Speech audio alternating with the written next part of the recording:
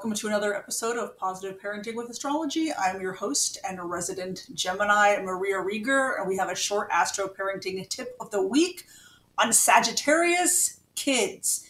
Sag is mutable fire, so it's an energy that can waffle between the cardinal and fixed modalities. So you may have periods when your Sagittarian child is you may think lazier. I would call them more not as energetic because they're embodying their fixed nature. And you may have periods when they're always on the go. And in that case, they're embodying their cardinal nature. So it's something you have to just be aware about with the sign. It is the sign ruled by Jupiter, which is noted as a benefic planet, which means it brings a lot of luck to the chart holder. It expands the chart holder's worldview.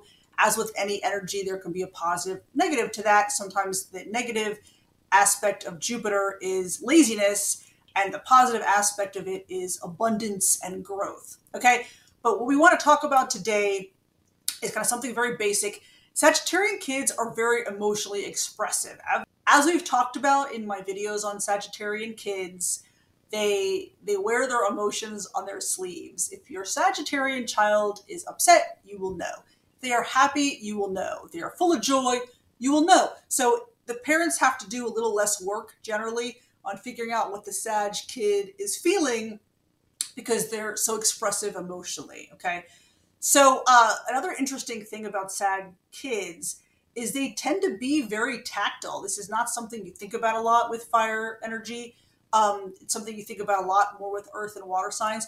But Sagittarian kids are very affectionate. They like to be affectionate with the parents, and they're very tactile. And often you'll find that one of their main love languages is physical touch. So when they're babies, they like to be held until they start to crawl and walk, then they want to be independent. But even as older kids, they're affectionate. They may hug their friends. So one of the things you can do is, as long as your Sagittarian kid is okay with it, you want to provide them as much physical affection as possible.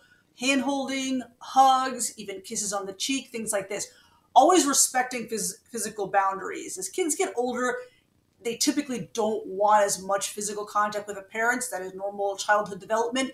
They still remain connected to the parents. They still need guidance and come to the parents for guidance, or they should, as long as they feel connected and attached to the parents. But they kind of seek out the physical touch less and less. But they may, even older Sag kids may still seek that out. So as long as your Sag kid is okay with the physical contact, I would definitely recommend hugging, kissing on the cheek, hand holding, even patting on the back.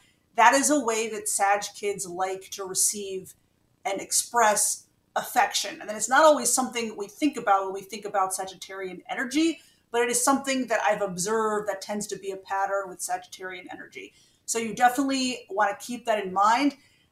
Even though Sag is a freedom-loving, independent sign, they still love to be affectionate and they love to give and receive affection. So that is a great way and an easy way that you can bond and maintain the connection and attachment with your Sagittarian child. So that's what I wanted to talk about today. I hope that's helpful. Does your Sag kid like to be physically affectionate? Do they still like to be kind of hugged and cuddled? And how old are they, if that's the case? I would love to know the answers to those questions, so you can feel free to write those answers in the comments below.